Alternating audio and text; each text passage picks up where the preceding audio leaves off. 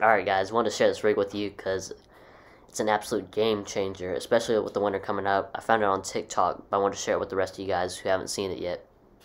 It's called the Drop Dead Ned. It's a drop shot and Ned rig combined. It's as finesse as you could get.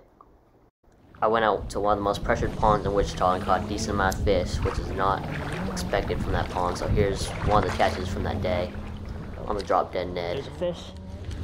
Told you guys, you gotta go where some people don't want to go to catch the fish on the Ned rig. Yes, sir. Yes, sir. Yes, sir, guys. Out where nobody fishes. This guy was just out here chilling.